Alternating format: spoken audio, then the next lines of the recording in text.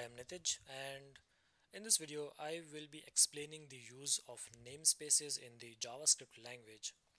Now, namespaces are very useful in JavaScript because they help us in organizing our code. So, what I'm going to do is I'm going to explain several different features or good things about namespaces uh, which we can have by using them in our JavaScript code. So the first one is the namespaces prevent the global scope pollution, and how this works is normally we create all the functions and properties in the topmost scope or in the global scope, which is also called as the window scope, and any property or any function that we have in the global scope might collide with the names of another function with the same name, but which might have been created by another library. So there's a chance that the old code or the old function implementation might get overwritten by the new implementation accidentally. So we have to use namespaces to prevent this from happening. And namespaces basically separate the implementation details of specific member functions or objects from other objects which might be lying around in either the global scope or in other namespace scopes. The second one is a namespace helps in organizing the code, so we can organize our JavaScript code with the help of namespaces. We can simply create different modules of our code. So let's say that there are different parts, like there's a part to validate the input fields, then there's a part for the data access. There could be a set of functions which might be related to the business logic. So we can have different namespaces for all these different code parts, and those namespaces can have their own member functions in them. And then namespaces help us in specifying the scope of the items, and this means that we can restrict the scope of an items in the namespace by not allowing other members in other scope or in the global scope to access them directly. So when we have to access any function which is residing inside a namespace, then first we have to write the fully qualified namespace name, and then after that we can proceed to access the member function. Then there is the separate application parts, which is more or less similar to organizing the code. So we can use a namespace to separate the application into different parts by creating different namespaces. And then it helps us in writing modular code. So we can create modules for the JavaScript code, and we can assign functionalities to existing namespaces using individual modules. And this is mostly accomplished by self-executing functions because they have their own scope, and the members which are inside a self-executing functions are not exposed outside to the global scope. So we can safely add functionality to existing namespaces from these modules. Now let's get to the code.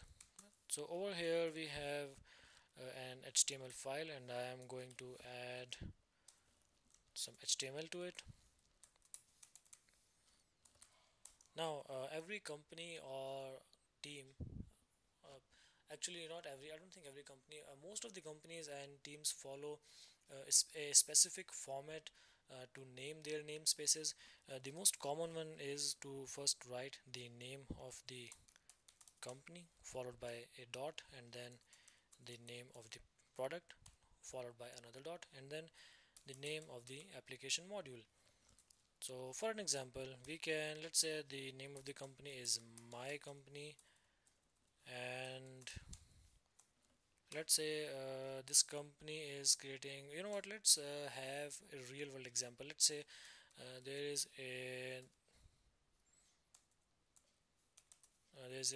an application which has been created in the Google, and the namespace will start with Google, and then after that we can write the name of the product. Let's say that the name of the product is Gmail, which is an application, an email application, and then we can write the name of the specific module. So in this case, let's say that we want to write the name of the data access module. So data access module might read the data from the server, or it will send uh, the data to the server, or it will post something. So this is one example. Another example could be, let's take a generic one this time. Let's say the company name is my company, and then the product is my product, and then the name of the module is validation, because uh, there could be several different functions which might be used to validate inputs. So we can encapsulate all of those functions together inside in namespace, so that they won't be exposed to the outside world. And the only way to access those functions to validate the inputs to is by writing the fully qualified name of the namespace, and then after that writing the name of the validation function. Now, how we can create these namespaces? So the thing is that this topmost name is has to be a property in the window, and then this name has to be a property in this in this object. So this has to be an object in the window as a property, and then this has to be an object inside this object, and this validation needs to be an object in the my product object. So how we can do this? So window, and then we can write the name of my company equals to an empty object, and inside this object we can have a property for my product, which is another object, and then in this object we can have the validation as a property, which is again an object. And in this validation, let's suppose that we have a function to validate, let's say I don't know, validate email exists. So this method will this function will simply check if an email which is being passed as an argument already exists in the database residing on the server or not. Similarly, there could be more functions, or there could be more objects,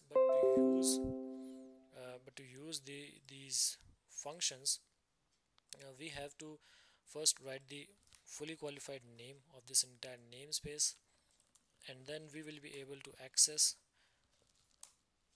this function, and then we can send in some values as an argument to check if it's true or not. And that's it. Now this function is not available in the global scope, obviously, because it is a property of this object, which is a nested object inside a nested object inside this root object. Okay, so there is a way to actually handle this namespace creation process, and that is to create a function. Now I have already created a function to create a namespace in the window,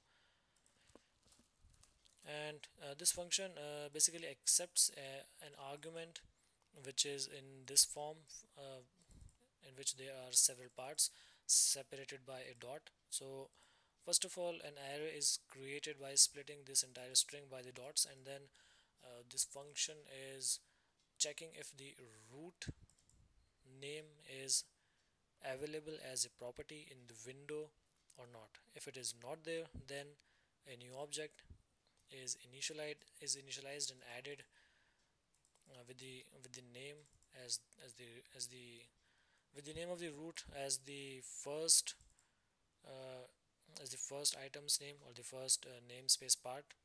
And then after that there is a loop which is simply adding the rest of the parts of the namespace into the root namespace, and then finally this last object is being returned from this function. So for an example, if you want to create a namespace for, let's say, this data access, then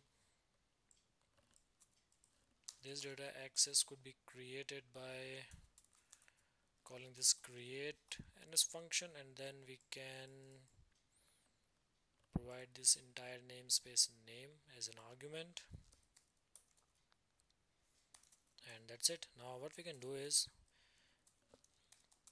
we can add more functions as its properties. So a data access can have a get data function to get the data by accepting a URL as an argument, and then it will, I don't know, it will return some JSON data.